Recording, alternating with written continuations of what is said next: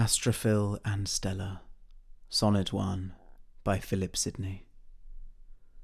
Loving in truth, and fain in verse my love to show, that the dear she might take some pleasure of my pain.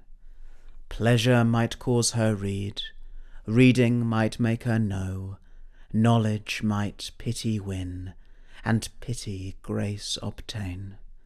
I sought fit words to paint the blackest face of woe, studying inventions fine, her wits to entertain, oft turning others' leaves, to see if thence would flow some fresh and fruitful showers upon my sunburn'd brain.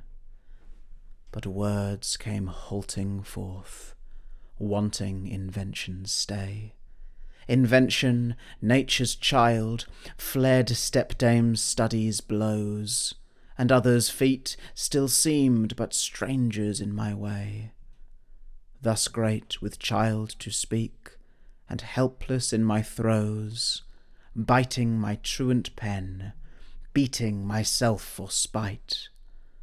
Fool, said my Muse to me, look in thy heart and write. Thank you for watching. Please subscribe to the channel for more poetry. Poetry from the Shires, the place for poetry.